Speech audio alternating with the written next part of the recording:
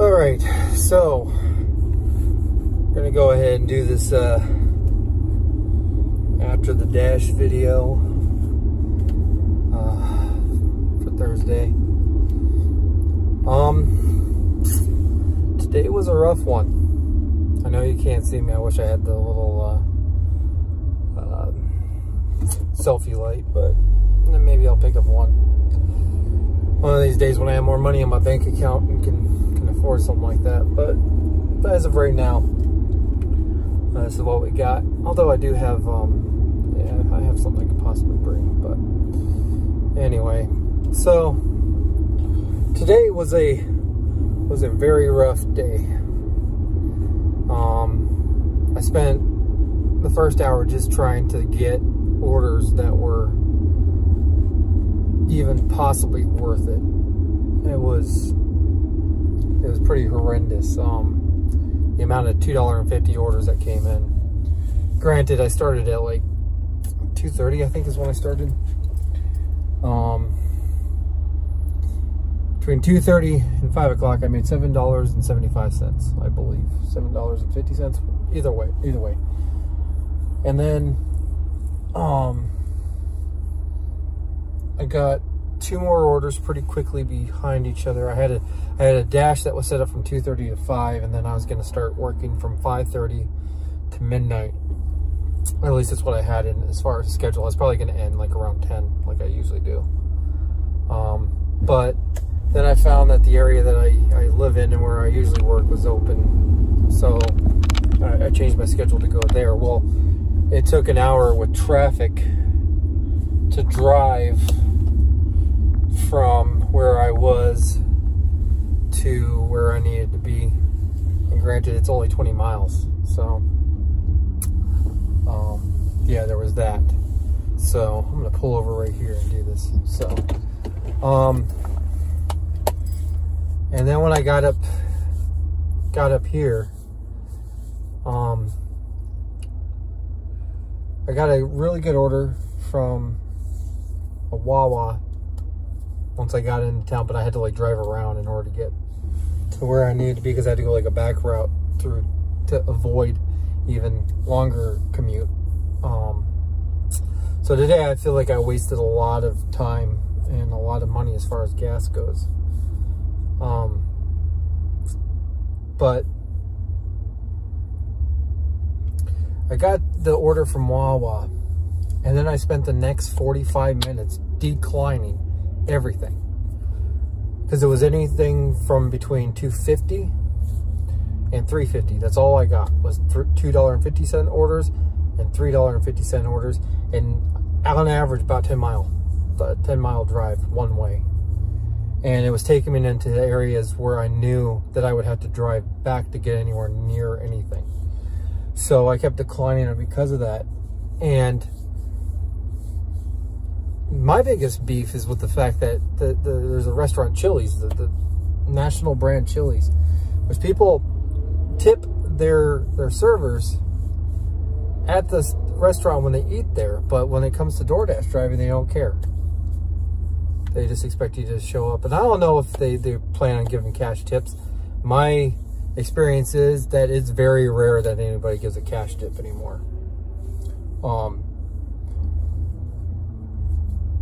So I just assume that that's not the case. They just want free delivery. And usually the ones that want free delivery are usually the biggest pains in the ass about, oh, why wasn't this at this temperature by the time it arrived, and that kind of thing. They want you to go bend over backwards while they're not paying you for your services. So I just assume that that's the way it's going to be, so I don't take those orders.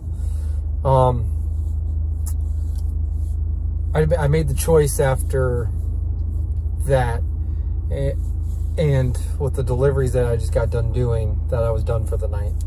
I made about 60 bucks, no, 70. I mean, close to $70, like $67 or something like that. And to me, that's a waste of time. Considering what I've got going on in my brain as far as trying to make ends meet, my logo, Brad Dasher, making ends meet.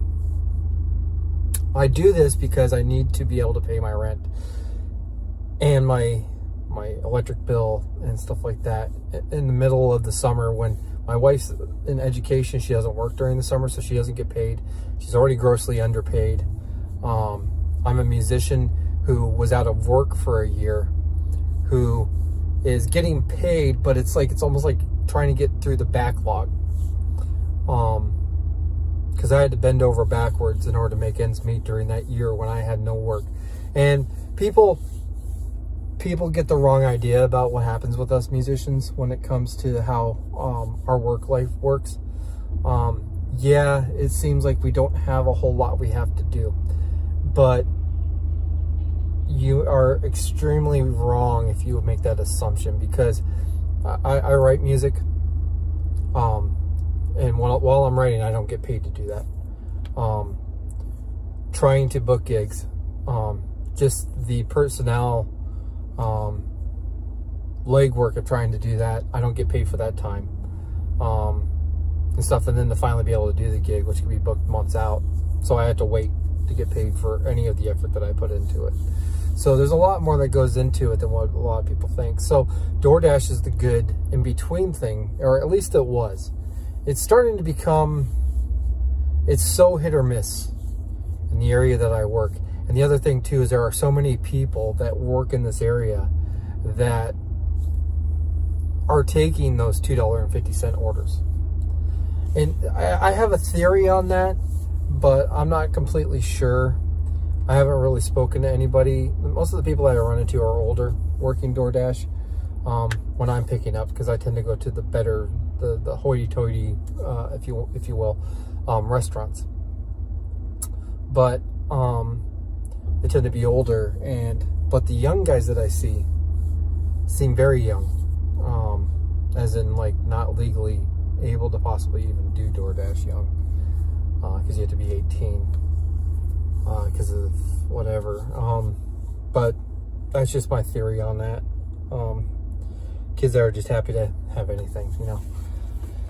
So I don't know, maybe it's my fault for putting all my eggs in one basket trying to make a living doing this.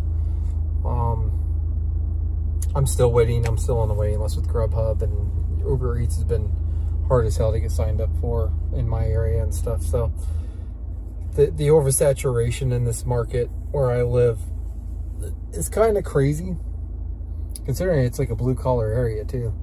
But, you know, whatever.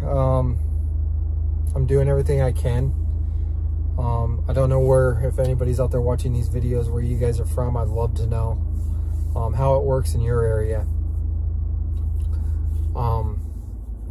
Realizing just how alone you are out there while doing all this stuff. It can get very, very daunting very quickly. And that seems to be where I run into on days like this, where it just becomes daunting trying to navigate. I mean, I see it on YouTube. There's tons of people that do videos about this kind of stuff, this content, door dashing and stuff. And a lot of them they're actually cheap thrills in order to get more subscribers so they can get more money from YouTube. And to me, there's so much fakeness that goes into all that people are willing to sell their souls in that way that I can't deal with. I appreciate people like DoorDash Dad, who even in his trying to manipulate a situation into making money through YouTube, I don't think that's his end game. I think he's really genuinely out there just trying to provide for his family and stuff. And people like Bentley Cooper, who he had a spat with that guy in particular. When it comes to like seeing the videos he puts out, it just turns me off to the whole idea of doing this, because it's not about us regular people that are doing this. It's about him trying to think he's a superstar. I don't know. It's right now I feel like DoorDash is in a very dark place. and is sending its drivers into a very dark place, because I get there. And I try to find a positive spin on all this. And I'm someone who's used to driving long distances and days on end doing the touring stuff. But this is something else, man. It's dealing with restaurants and the little bit that I have to deal with, and seeing the clock tick in the ways that it does. It messes with my brain and stuff. And I posted a video earlier today about being positive and stuff, and you can see what happens after a DoorDash shift sometimes is this, where I'm trying to figure out what was the positives for me being out today. Yeah, I made a couple more dollars than I had, and that's the one positive that I guess I can get out of it. But you know, we're being driven into making minimum wage at this point, which doesn't make a very good case for DoorDash to be a sustainable company. And yet they've gone public. And this is the thing that happens with any company that becomes publicly traded, is you have shareholders that you're held to, who majority shareholders tend to be people who don't work within the industry that they're invested in, but they have the largest say in how things work. And it's sad. You know, I worked for the biggest company in the world, Walmart. And I remember day in, day out getting things from corporate offices where I was just like, you know, it'd be really funny if you guys came in here and saw how this works.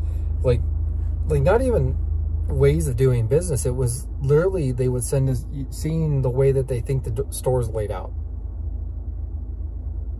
when clearly they haven't reviewed blueprints. I had to do a reset of the store, not a remodel, but a reset, change the way the aisles were set up. And we had gotten the planogram thing for it, the chart that showed us what to do, everything. They didn't account for the fact that we had a produce store in the middle of the coolers that they wanted us to put all the yogurt in, but we had to split the yogurt up because of the square footage that they had. So, you know, it's things like that. And DoorDash in their way are kind of doing that right now. Like I said, it's going into a really dark place. Once you publicly trade your company, you lose control. And it seems to be that way. Right now, they've lost control, and they're trying to figure out how to rein it back in. And I feel, it kind of sucks, because I feel like I should have started this a long time ago. Started working DoorDash a long time ago. I probably would have made a lot of money and would have been in a lot less stressful of a situation financially over the past COVID pandemic, the past year and a half. Considering that, you know, it was an essential thing because people couldn't go out, and if you were working DoorDash, you probably made bank. I came in towards the tail end of that, and yeah, I made pretty good money during the holidays, but now it's... And the other thing I'm noticing is that DoorDash sends out more notifications trying to coax people into coming out and work, because they know that they're screwing over their employees. What they're doing is they're stacking it up to where no one's making money anymore. There's too many of us out there. We're all stealing from each other at this point. I don't know the market that you who's watching this is in, but to me, when I walk into a store, I drive into a place. I went to a Chipotle earlier, and there had to have been 6 cars that were DoorDash drivers just waiting for orders. And it's usually where I start the night. And clearly everybody else starts their night there. And I drove past and saw all these people sitting in their cars with their phones, Grubhub, whatever.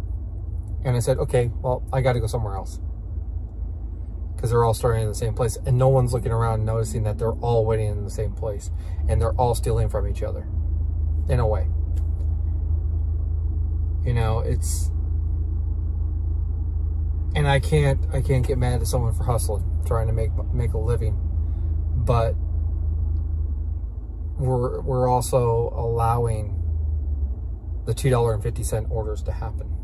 That's what that whole DoorDash now, or decline now movement was about, from what I understand. I never participated in it.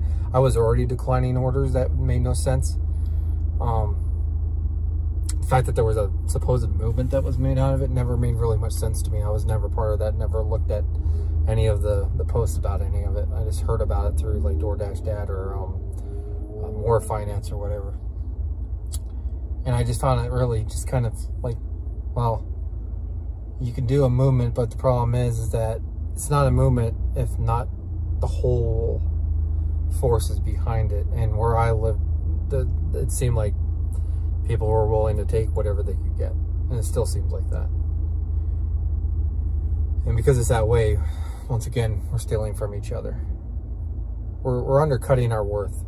And it's something I deal with as a musician, where I get undercut on price, but I don't budge from my price because I know what I'm worth. I know what the time that I put in, what I put into my effort that I put out for each performance is, and what that's worth. And I don't budge. So that's it for the night. I was out for, it's 9 o'clock right now. Started at 2:30. A little bit less than 7 hours, and I made maybe 70 bucks. So that's $10 an hour. Less than $10 an hour for a Thursday. And